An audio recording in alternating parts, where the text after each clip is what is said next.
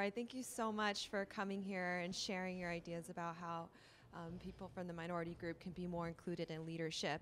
In your talk, you gave a really great framework. You talked about inclusion, influence, and impact.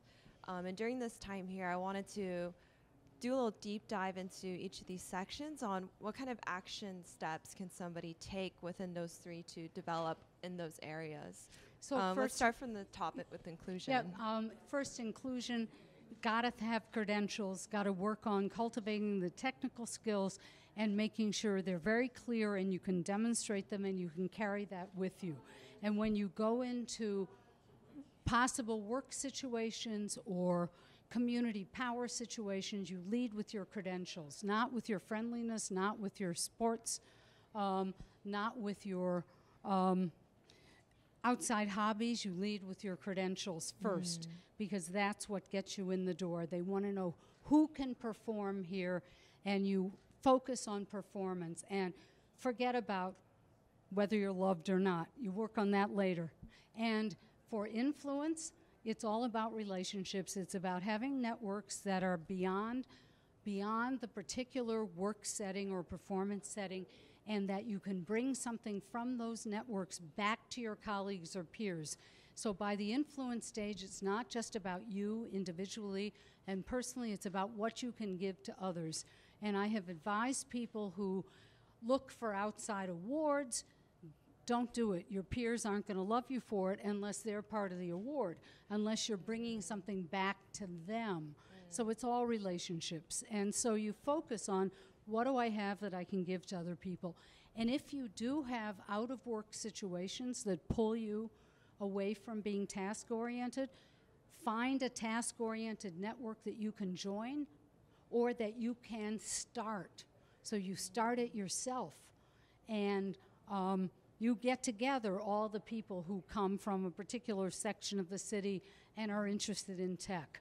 Even if that isn't what everyone else back in the community does, you stay task-focused and, again, have something to take to your work peers. And for the third stage impact, it's a question of caring about the fate of other people. It's a question of having a passion for what will make a difference in the world and finding a way to act on that passion. You might start a program, you might start a social movement, but as you're higher and higher in a position in your career, you begin to think about what other value can I bring here by thinking about change. So you start thinking about change, not just about doing it well. And if the change happens to be, I would like a social movement to get more women in higher offices or more people like me who are Hispanic minorities from City X, that can be the cause, but it also should be something that is in itself inclusive in the other way. That is, it's a big tent that will help boost everybody in the organization. The impact stage is not the time to be adversarial, it's the time to be visionary. Okay, how are we doing?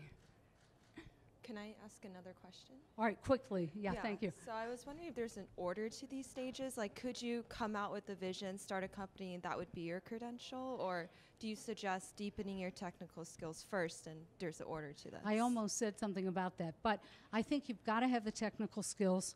You know, that's bedrock. We need the schooling. We need the credentials. And you have to keep learning. I mean, one story I had no time to tell is about a black woman.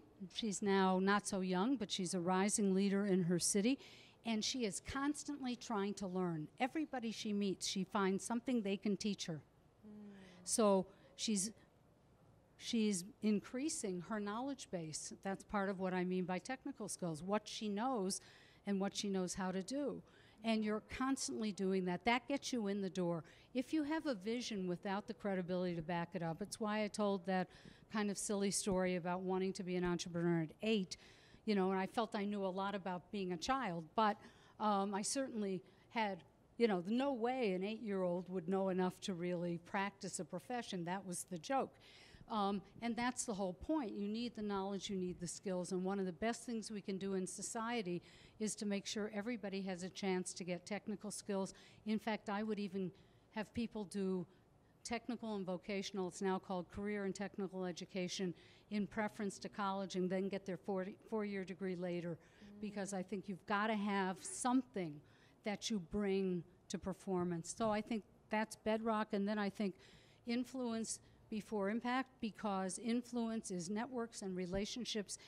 It's a base of people you can also draw on for your vision. You can have a vision, stand up there. I mean, I stand up there sort of bare there without notes or slides talking. You can do that, but if you don't have a credibility, so the technical part, and if you don't have credibility because you know a lot of people who will support you, you have to inspire other people to go with you. Right. Otherwise, you're out there by yourself stating a vision that no one will pay any attention to, even if you're right. Yeah, I can Okay. totally see Thank that. All right, you. thank you so much. Thank you.